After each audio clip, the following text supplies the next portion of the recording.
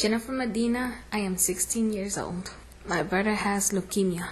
Most of the times I go to school, but when I used to go to the hospital, we needed to stay quiet. We needed to give the medical information. It's always appointments and appointments for him, but get used to it. It's kind of difficult because when you're translating, you need to translate it in a way they'll understand it much more easier. Sadly, we're not Google Translate.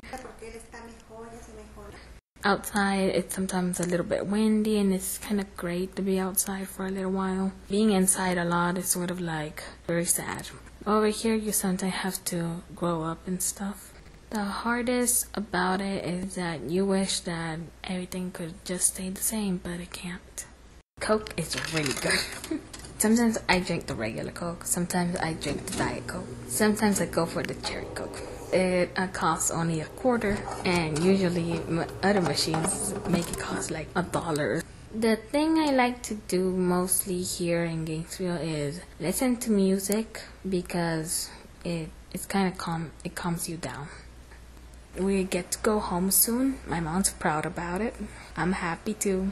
Glad I get to see all my friends and everything.